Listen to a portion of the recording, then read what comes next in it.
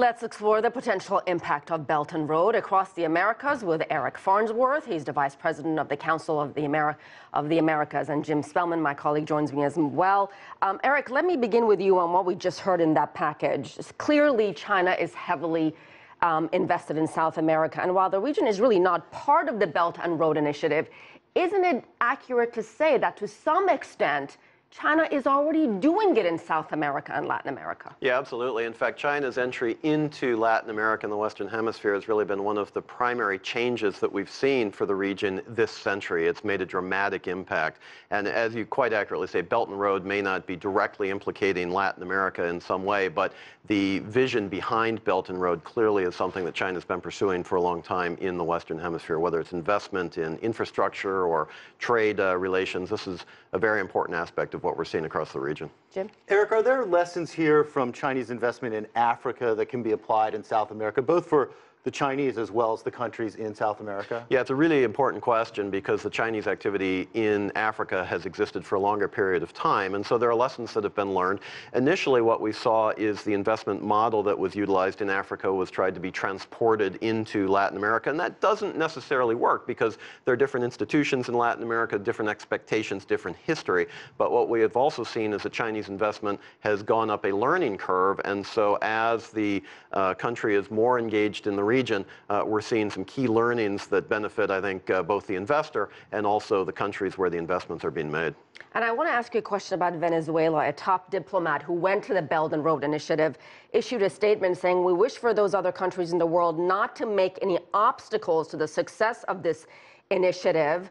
What does this mean in terms of socialist governments like the ones in Venezuela, a country in political and economic crisis, no food on grocery store shelves? So if I'm living in Venezuela, frankly, do I care about this initiative? Well, you probably don't. You probably care about feeding your family, getting health care, and frankly, having democracy and freedom restored to Venezuela. Venezuela is a country that's in real crisis, humanitarian crisis. We're seeing people flows into Colombia, into Brazil, into the Caribbean with Aruba and Curacao. It's a country that the government is clearly taken in the wrong direction, and it's going to require some sort of change politically for Venezuela to get back on track. Even then, an economic recovery in Venezuela is going to take some time because the primary engine of recovery would be the energy sector, oil specifically.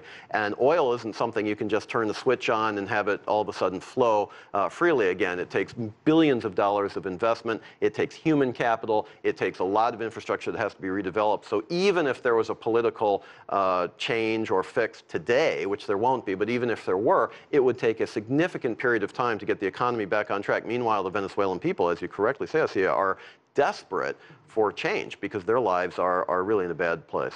How does having so much Chinese investment, so many places around the world, and specifically in South America, how does that, what kind of environment does that create if there's another global downturn like we saw in 2008? You know, it's really interesting the implications that it has. It has a broad implication in terms of diversification for the Western Hemisphere, and that's not necessarily a bad thing. I mean, people in Washington sometimes think that it is. It's not. During the downturn of 2008, 2009, it was trade with China that actually kept the commodities producing countries of South America out of recession and kept them in terms of positive growth. So that's a positive thing.